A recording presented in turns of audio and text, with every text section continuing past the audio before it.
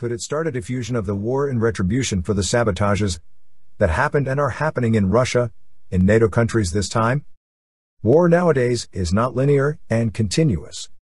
For the third time in a few days and the fourth time in 4 months, NATO equipment and fuel transports have been hit on Latvian territory, and according to sources in Riga, these are successful sabotage operations. In particular, a Scania truck, with a trailer carrying a Bandvagn 206 all-terrain vehicle caught fire near the capital Riga. According to the commander of the armed forces spokesman, the official cause of the incident was a traffic accident. The fire started in the tracks of the vehicle. No other vehicles were involved in the accident. 21 firefighters, 5 tankers, a water tanker, and a rescue vehicle rushed to the scene. According to information, the total area of the fire was 25 square meters. Eyewitnesses reported 2 explosions in the area. The police are looking for the perpetrators as it is an attack.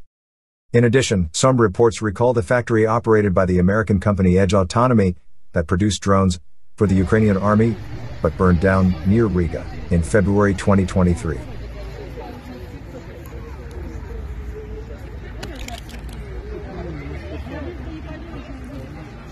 A similar incident occurred on June 13, 2023, when a NATO Oshkosh M977 military tanker carrying fuel from Finland to Lithuania caught fire in Salaspils, near Riga. Please read more in our blog at the link below.